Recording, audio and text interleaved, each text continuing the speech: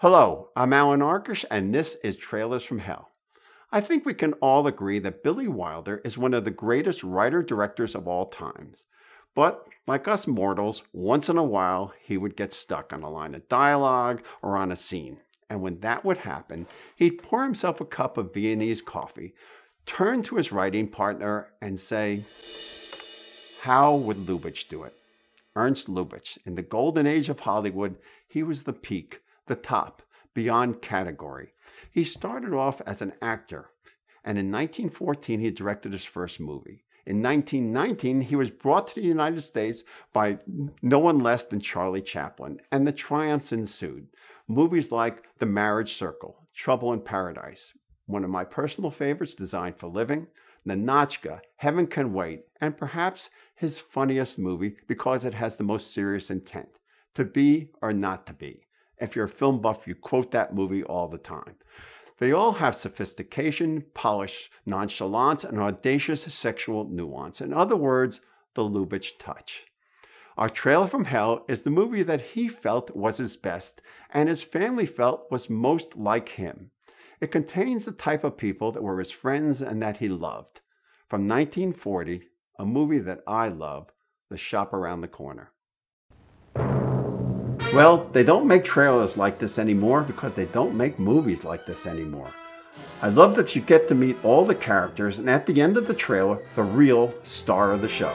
Oh, there you are. Ladies and gentlemen, permit me to introduce myself. I am Mr. Matuszek of Matuszek and Company, The Shop Around the Corner. Lubitsch bought the rights to the play Parfumerie, and with his favorite writer, Samson Rafelson, they shaped it into a tribute to his father's clothing store in Berlin. Naturally, he drew upon his personal experiences working there. It's the final flourishing of his genius, character and story intermingled with poignance and vulnerability. At its heart, it's a love story about a couple too much in love with love to fall tidily into each other's arms. He held off production until James Stewart and Margaret Sullivan were available. They had known each other since their early days in summer stock, and Stewart said working with Sullivan was one of the joys of his life. I'd like you to get acquainted with my head salesman, Mr. Kralik, played by James Stewart. Yeah, I can buy 24 of these cigarette boxes at Miklos Brothers. What do you think of it? I think it's great. Well, open it. No, Mr. Matuszek, it's not for us. But you haven't listened to it. It plays Ojciechornia. Even if it played Beethoven's Ninth Symphony, I'd still say no. No, I just don't like the idea. It's a brilliant script that, in the words of David Thompson, is something fit for Shakespeare or Mozart. The head and the heart fall in love at different speeds. Listen, I sold as much goods yesterday as anybody else in the shop. 95 Pengo 50 isn't bad for a rainy Monday 3 weeks before Christmas. Did you tell that to Mr. Matuszek? Yes, I did. And what did he say? He said tell her not to come in that blouse anymore. Tell him I won't. I will.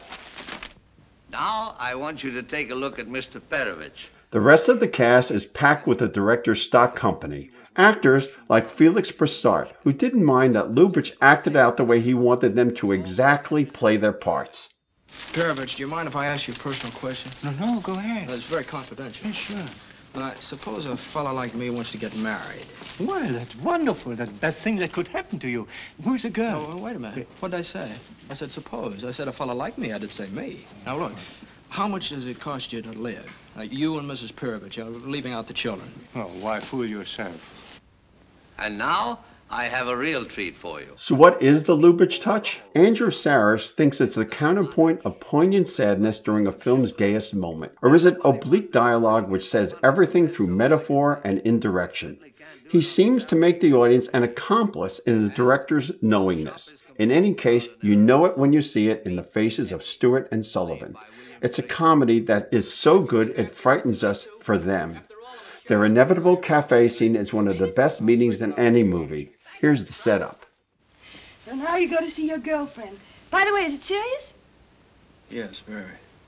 Maybe we'll both be engaged Monday. I think we will. I don't want you to misunderstand me. I just said in my case it might happen. Well, as a matter of fact, I can tell you it will happen. Oh, I thought you were a customer. I should have known better.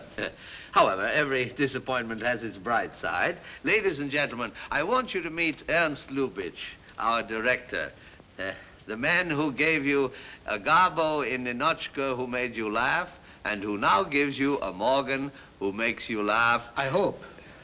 Yes, I hope so too, in the shop around the corner. And with that, let's go back to Billy Wilder. At Lubitsch's funeral, he and his close friend William Wyler were trying to come to terms with their loss. Sadly, Billy Wilder said, "No more Lubitsch," to which William Wyler replied, even worse, "No more Lubitsch movies." Is that still rolling? Okay, so I couldn't fit in, but I wanted to tell you. So I'm reading about his life in this book. And when he did Heaven Can Wait, he had a huge heart attack at the end of this. And basically his doctor came to him and said, "You can't eat all this rich food." Now, he was having meals made to him and going out to eat. He was everyone's favorite dinner person. Marlene Dietrich would cook for him. I mean, can you imagine? And he had a lot of sex. He always had a mistress. And the doctor says to him, "Okay, here's a diet you have to go on. No more rich foods and no more sex, or very little, and you'll live to be 100.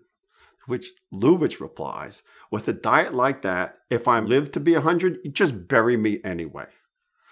So he continues to work, and he kept having these heart attacks, which is why in the later years he has these producer credits. He would start the movie and he couldn't finish.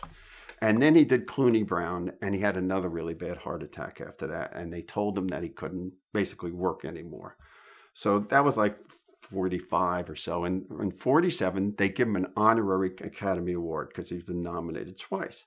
So he goes up to get the award, and in front of everyone, while we hand him the award, he has an angina attack, which he describes to his biographer as he had this attack, and he said, "I gave the greatest performance of my life." Lubitsch being happy. And afterwards, all these people came up to him and congratulated him and everything, and he acted like everything was great, like it was charming. And when it was over, he said, "Get me to the hospital," and they took him to the hospital, and he died 5 months later. I don't know what the moral is, but Lubitsch was his own greatest invention.